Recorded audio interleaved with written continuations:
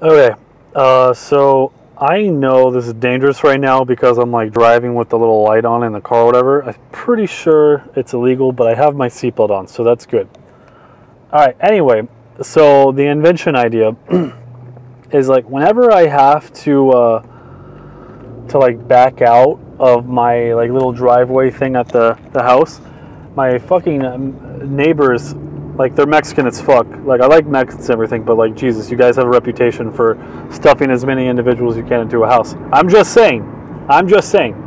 This invention has nothing to do with Mexicans, okay?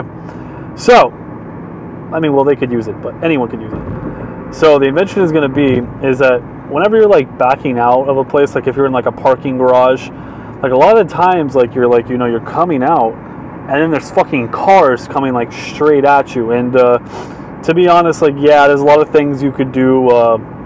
You could back out really slowly, but to some percentage, some more than others, because some people are more cautious than others, it's a fucking guess whether or not you're going to get hit by another car.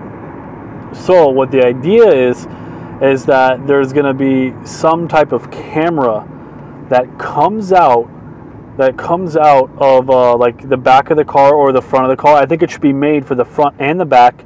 It comes out maybe around like 2 or 3 feet, maybe like 4 feet. You have to kind of experiment around with it. And the camera would show is if a car is coming, whether it's safe to come out. Like, yeah, they have the the reverse cameras and everything, and that's good to a certain extent.